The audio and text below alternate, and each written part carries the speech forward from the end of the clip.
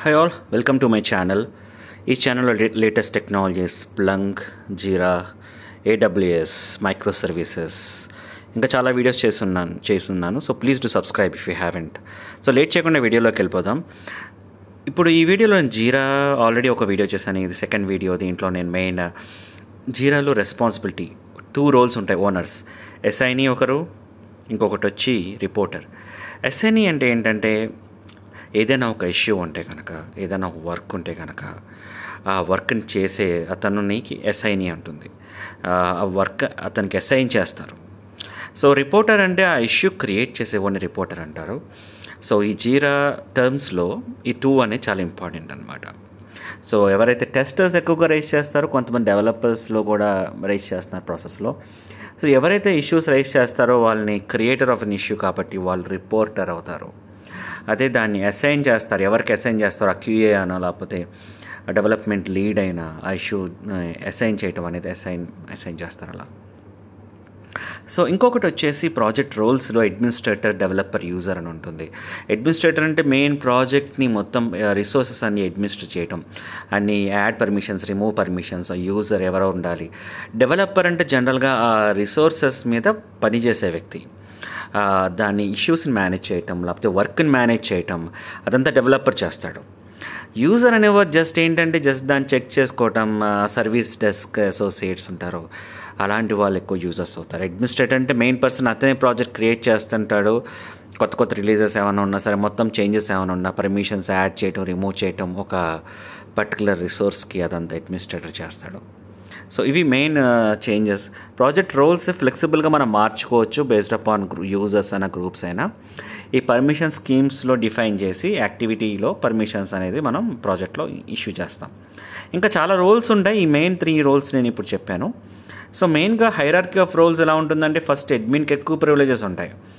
తనకి చాలా అన్ని పవర్స్ ఉంటాయి, అన్ని పర్మిషన్స్ ఉంటాయి, అతను అంత చేతిలో ఉంటుంది జీరా అంతా. కానీ డెవలపర్స్కి తక్కువ ఉంటాయి అడ్మిన్తో పోల్చుకుంటే. సో నేను ఈ డయాగ్రామ్లో చెప్పింది ఏంటంటే పర్మిషన్ రోల్స్ అనేవి ఒక లెవెల్ బై లెవెల్ తగ్గుతూ ఉంటాయని.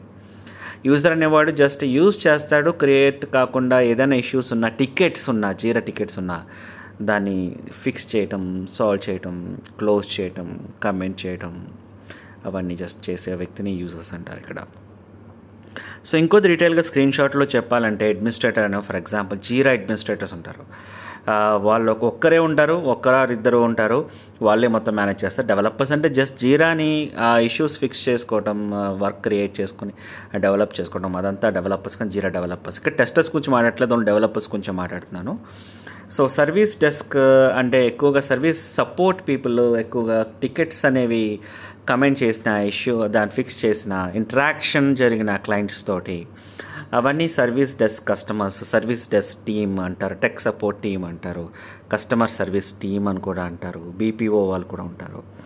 సో వాళ్ళందరూ కూడా యూజ్ చేస్తారు. వాళ్ళందరూ యూజర్స్ కింద లెక్క, జీరా యూజర్స్. సో ఇది ఇందులో చెప్పేది. అండ్ నెక్స్ట్ వచ్చేసి నేను కాంపోనెంట్స్ గురించి చెప్తున్నా. కాంపోనెంట్స్ అంటే చాలా ఉంటాయి. ఒక వర్క్ని కాంపోనెంట్ కింద డివైడ్ చేయొచ్చు. చాలా ఎక్కువ వర్క్ ఉంటాయి కనుక దాంట్లో ప్రతి కాంపోనెంట్కి ఇష్యూని ట్యాగ్ చేసి ఇష్యూ ఫిక్స్ చేస్తూ ఉంటారు. So component name, description, assign అనేది చాలా ఇంపార్టెంట్. కాంపోనెంట్ నేమ్, అదేం కాంపోనెంట్, ఫర్ ఎగ్జాంపుల్ ఒక ఎగ్జాంపుల్ కింద ఏదైనా ఒక మొబైల్ అప్లికేషన్స్ ఉంటాయి, అదొక కాంపోనెంట్. డీల్స్ ఉంటాయి, మొబైల్ డీల్స్ ఉంటాయి, అదొక కాంపోనెంట్ కింద తీసుకోవచ్చు. ఇంకా ఏమైనా లోకల్ ట్రాన్స్పోర్టేషన్ ఉంటే అదొక డీల్ కింద తీసుకోవచ్చు. సో ఈ రకంగా డిఫరెంట్ డీల్స్ అనేవి ఈజీగా మనం ఐడెంటిఫై చేసుకోవచ్చు. ఇవన్నీ ఒక్కొక్క కాంపోనెంట్ కింద ఉంటుంది.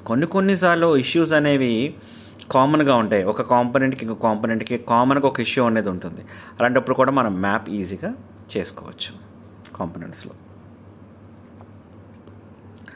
సో ఇష్యూస్ అనేవి మెనీ కాంపోనెంట్స్ చాలా, లేకపోతే కాంపోనెంట్స్ మెయిన్గా ఒక కాంపోనెంట్కి 2 ఇష్యూస్, 3 ఇష్యూస్ అయినా, మళ్ళీ ఒక కాంపోనెంట్కి సేమ్ ఇష్యూ రిపోర్టింగ్ డిఫరెంట్ ఉంటుంది. సో కొన్ని ఇలా జరుగుతుంటే కాంపోనెంట్కి ఒక లీడ్ ఉంటాడు, ఆ కాంపోనెంట్ లీడే మొత్తం చూసుకుంటాడు, డెవలప్మెంట్ అయినా, టెస్టింగ్ అయినా, ఏ యాక్టివిటీస్ అయినా. సో అప్పుడు అలా ఉన్నప్పుడు కాంపోనెంట్ లీడ్స్ ఇద్దరు మాట్లాడుకుని ఇష్యూస్ అనేవి మేనేజ్ చేసుకోవచ్చు అనమాట.